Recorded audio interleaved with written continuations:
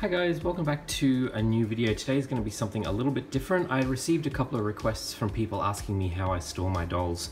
So basically the ones I don't use very often, they're usually just stored in storage tubs with tissue paper between them so they don't touch each other to keep any fabric colors from running onto the plastic, because that's a concern. And the ones I use all the time are kept in a cupboard. So this is where I keep them.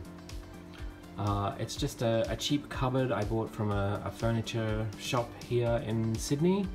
And I have the dolls all kind of kept in their waves. So as you can see, I have, what do you call, Through the Woods there, the Archery Club girls, then we have Enchanted Picnic at the back, Spring Unsprung, there's the Tricassalon, the Date, the Couples,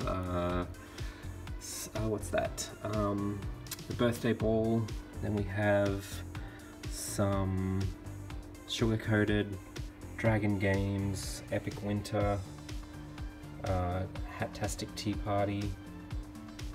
Yeah, so that's kind of how I keep them. It's pretty basic. I just keep them all in the stands. They stand up straight, and this helps to keep their hair in decent condition and keeps all the dust off them. So there you go. Thanks for watching.